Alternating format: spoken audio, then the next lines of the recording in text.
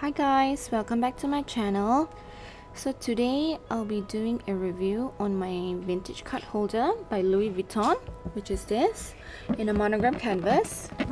This is, I don't know what's the exact or the actual name of this item, this SLG, but I believe it's already been discontinued by Louis Vuitton and you can no longer find this in the boutiques. Because now I carry mainly small bags, so I don't carry a long wallet with me anymore. So I've switched out to a card holder, which is my Chanel quilted card holder. And for my additional cards, I place them in this card holder, which I found from my personal shopper. This item was brought back to Malaysia for me by a personal shopper, and she found this in Japan. She is an experienced luxury hunter for items that you know that are in your wish list. So she managed to find this for me, and as you can see, it is in a monogram canvas and it has 1, 2, 3, 4, 5, 6, 7 card slots, plastic card slots.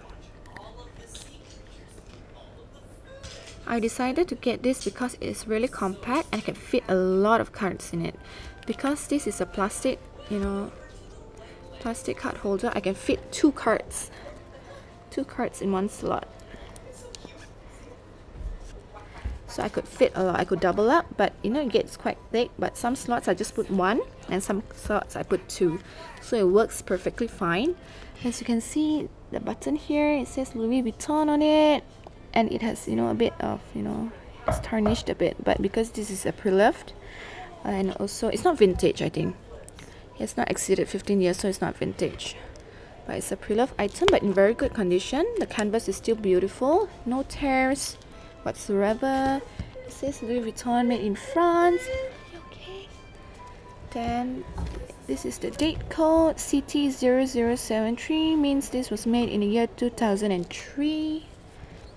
You can remove this if you do not wish to have so many, and then you just place them back and you snap the button together. So I have actually 2 of this, one of which I also found for my partner, but he's not really liking this design because he doesn't like the LV flashing. He just loves, he prefers a plain one without the logo. So I have that to be sold if anyone is interested. This is the back button. The back button is still looking fine with minimal scratches, with some scratches. So this works out perfectly fine for my lifestyle. I could easily slip this in my pocket. I'm sorry if you hear any noise, that's my son. That's all for my video. Thank you so much for watching. If you have any questions, feel free to leave a comment. Do subscribe and like this video. Thank you. Goodbye.